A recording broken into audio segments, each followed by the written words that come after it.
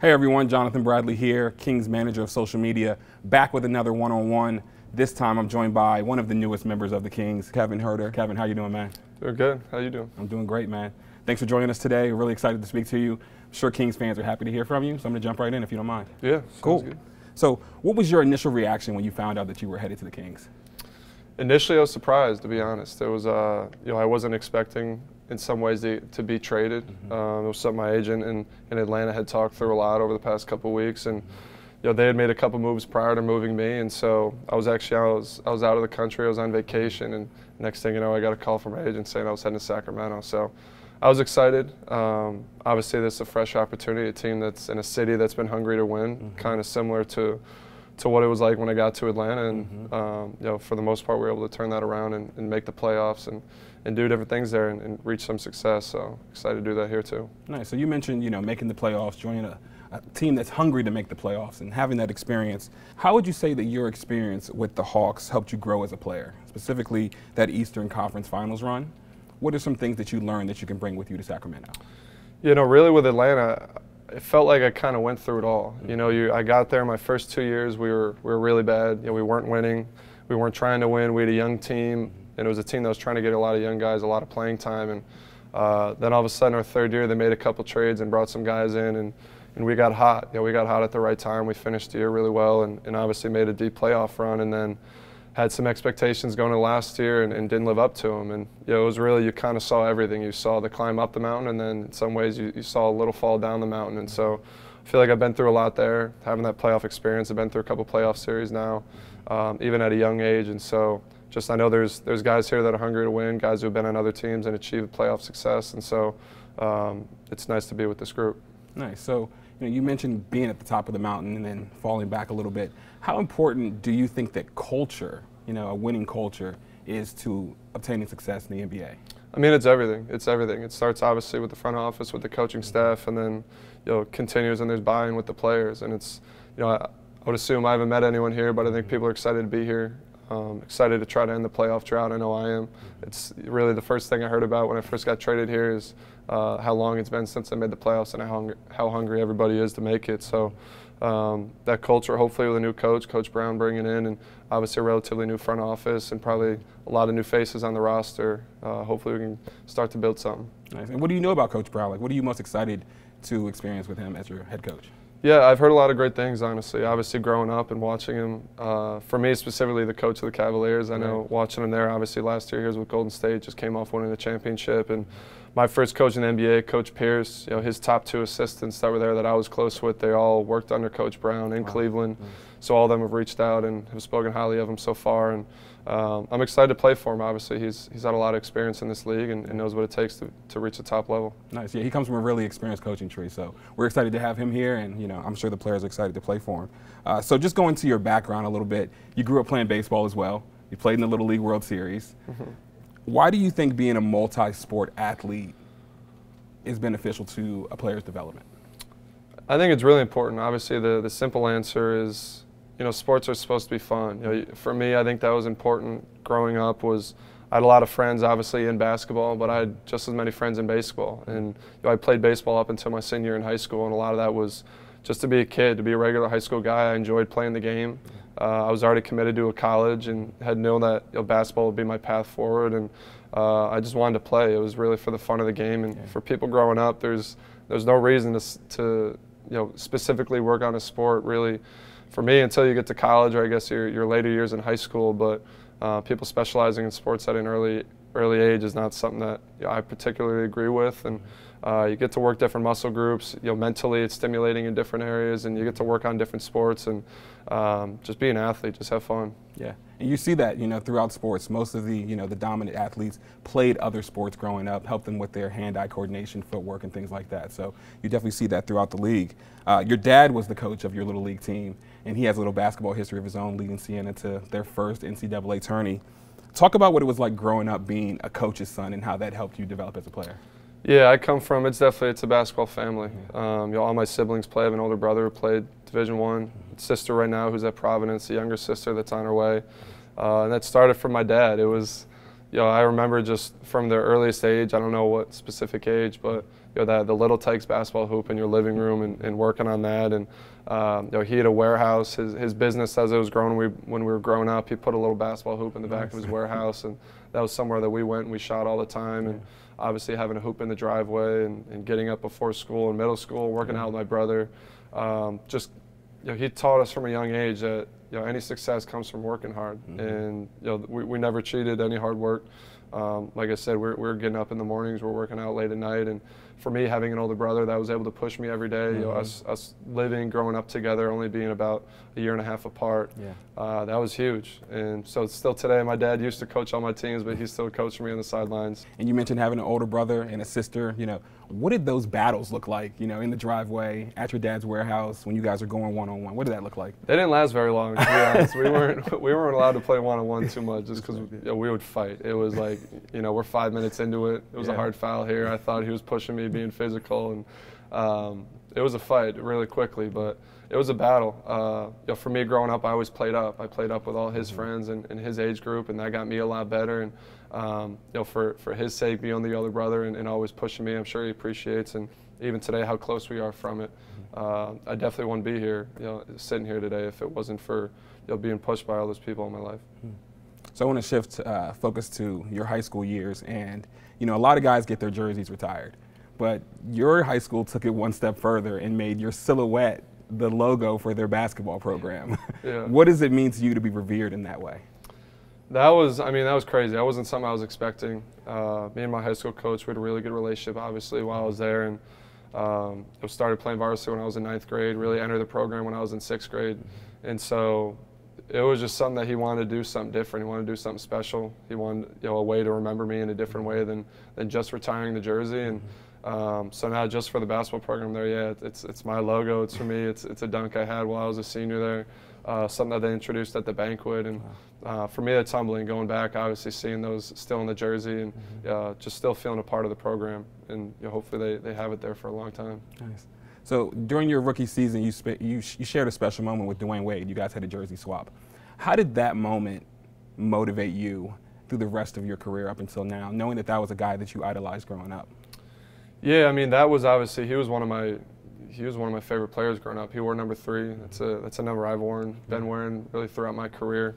Someone that I looked up to, obviously, and just did all the right things both on and off the court. And that was our 4th time playing him that year. He was doing jersey swaps with people all year, and I think for me it was a respect level. Like he respected my game, and at that point he had said that he'd seen my game a couple times and was excited for what was to come for me.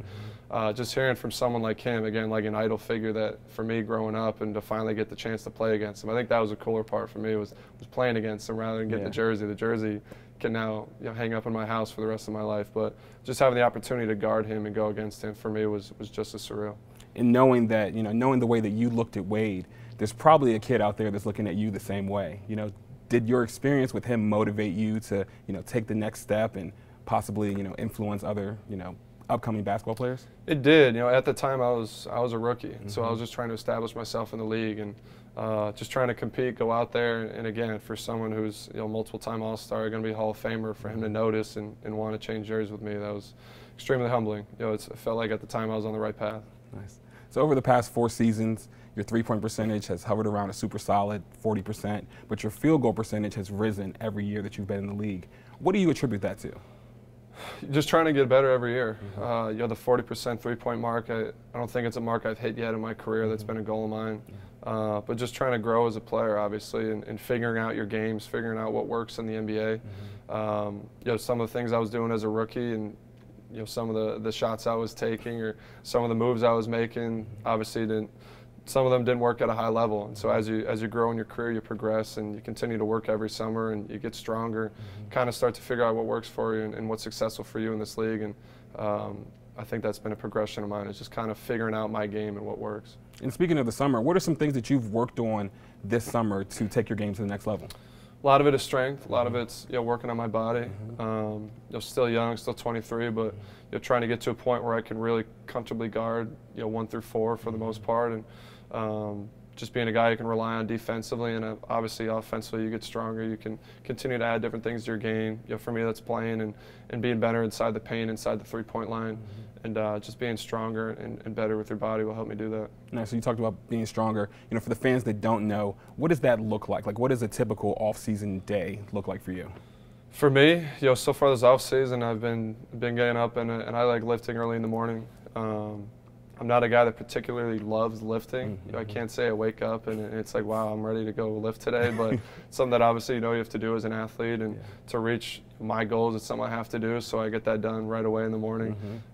Usually go eat breakfast, and I'm on court really, 11, 12 in the afternoon, get my hour workout in, and afternoon has kind of been mixing it up. I've done yoga this summer a little bit. That's awesome. Been doing PT with the different things, just trying to get my body moving. And it goes back to growing up and playing a different sport. It's how can I continue to challenge my body in different ways and different movement patterns, and so kind of explore different things this off season. Nice. And you mentioned that lifting will help you accomplish your goals. Let the fans know, what are some of your short-term and long-term career goals?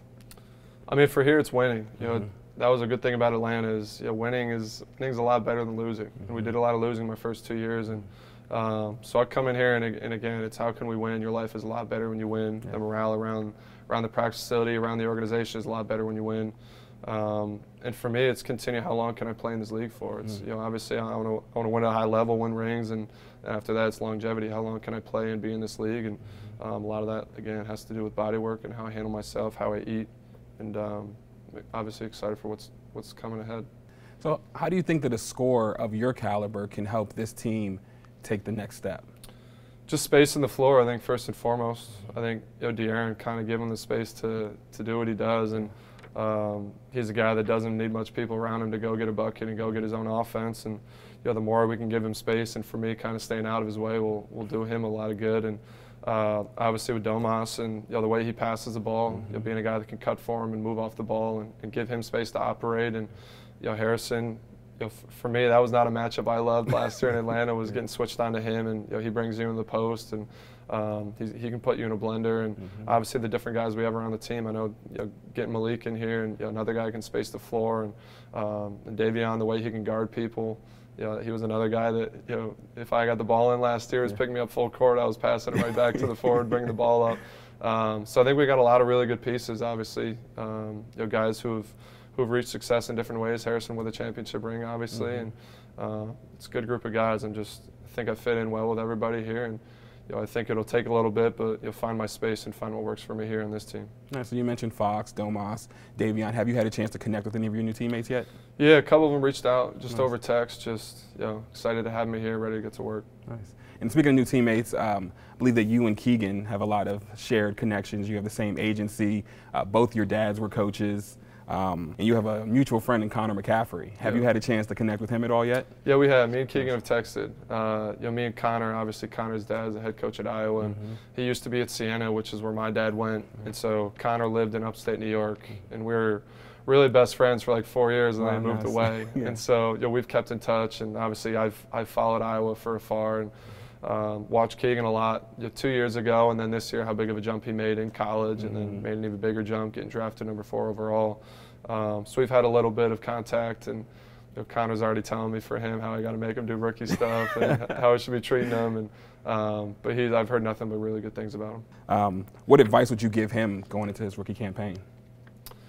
It's going to be a lot of ups and downs. I think that's one thing you learn as a rookie is how to be a professional. You learn your own schedule. You learn what works for you. It's tough being a rookie in this league. It's tough being a rookie off the court. Everything's so new. You move to a new city.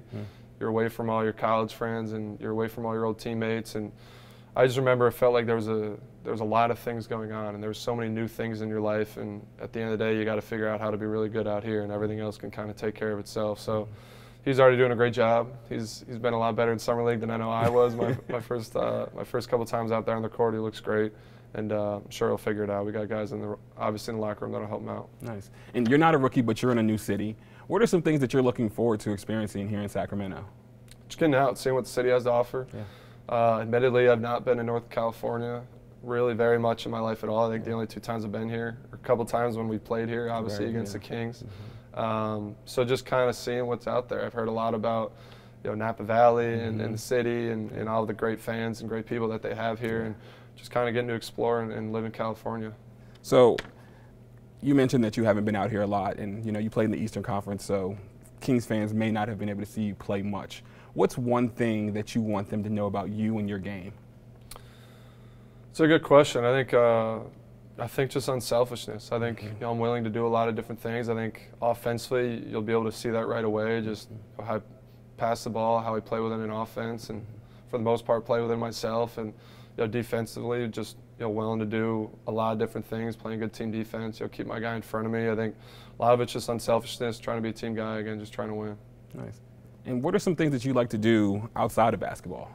Like, what does your ideal off day look like? Ideal off day is being done working out at 1 o'clock and going and hitting the golf course. For right now, again, that's the off season. I've heard there's really good golf out here. I'm excited to meet all the people that are playing golf out here. So for me, that's a lot of fun. Obviously, getting together with friends, going out to dinner. But if I can golf in the afternoon, play a little bit of video games, maybe at night, watch a TV show here or there. I'm a big baseball fan, so I watch baseball. I watch the Yankees almost every day, just kind of having them on in the background while I'm doing stuff. And but for the most part, I've heard good things about the golf out here, so I'm excited to explore that a little bit. Nice. Yeah, when I first moved out here, that was one of the first questions I got. Do you golf? Not yet, but, but catch me in a year. Yeah. You did. Yeah. So I'm really looking forward to working on my swing and getting a little bit better. So perfect. Lastly, you spent a couple years at the University of Maryland. I'm from Maryland, so I have to ask you, what's your favorite thing to put Old Bay seasoning on?